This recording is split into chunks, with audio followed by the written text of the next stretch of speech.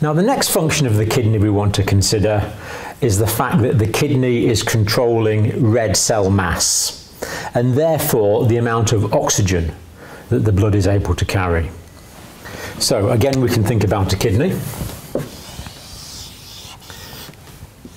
As you know, the outer part of the kidney is the cortex, the inner part the medulla. Now, situated in the lower part of the cortex, there are a group of specialized fibroblast type cells, and these are called repos cells. Now, this stands for renal EPO producing oxygen sensing cells. And this will make a bit more sense in a minute, but renal EPO producing oxygen sensing cells. Now, these cells are sensitive to the amount of oxygen in the blood flowing through the kidney. So there's a good blood supply to the kidney in the renal artery. That blood is perfusing the kidney. And these repos cells are detecting the amount of oxygen in that blood. Now, if the oxygen levels as detected by the repos cells reduces, then these repos cells respond by producing erythropoietin.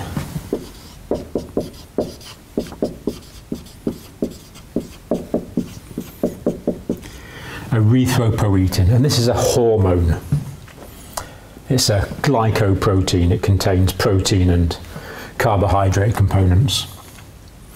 So the lower the level of oxygen in the blood going through the kidney, the more erythropoietin is going to be produced.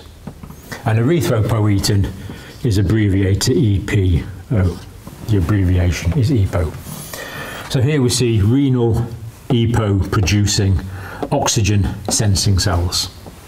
So these fibroblast type cells are detecting the amount of oxygen in the lower part of the renal cortex.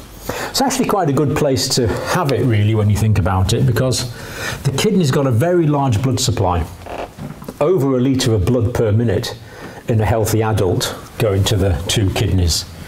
Over 20% of cardiac output is going to the kidneys so the blood can be cleaned and filtered. So it's a good place to put oxygen sensors because of the large blood supply. So the oxygen level drops. If that happens, erythropoietin is produced. And because it's an endocrine hormone, it's going to circulate, and the erythropoietin circulates in the blood to the red bone marrow. It goes to the red bone marrow.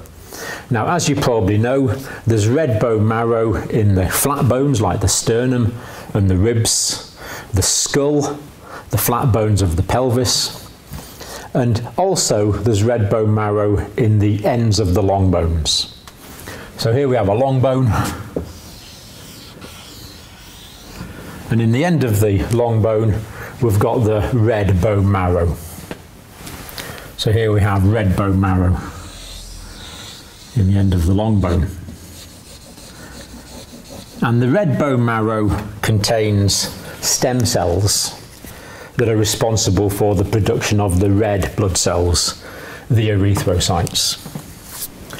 And the erythropoietin circulates to the red bone marrow, and there it stimulates the stem cells to divide to produce more erythrocytes. So the erythropoietin is stimulating the process of erythropoiesis. So erythropoiesis is the production of red blood cells as stimulated by erythropoietin. So the increased erythropoiesis is going to result in the production of more red blood cells, more erythrocytes. There's going to be more erythrocytes.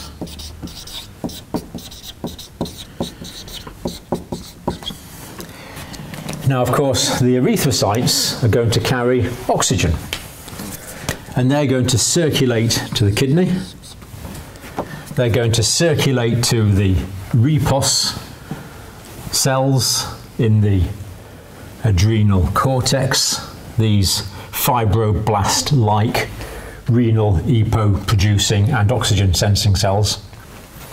They're going to detect the increased amount of oxygen carried by the increased numbers of erythrocytes. And when they detect that, when they detect increased amounts of oxygen, they're going to reduce the amount of erythropoietin that is produced. If you reduce the amount of erythropoietin, that's going to reduce the stimulation of erythropoiesis, so less cells will be produced. So the body, via this erythropoietin, erythropoiesis, erythrocyte mechanism, is constantly adjusting the red cell mass.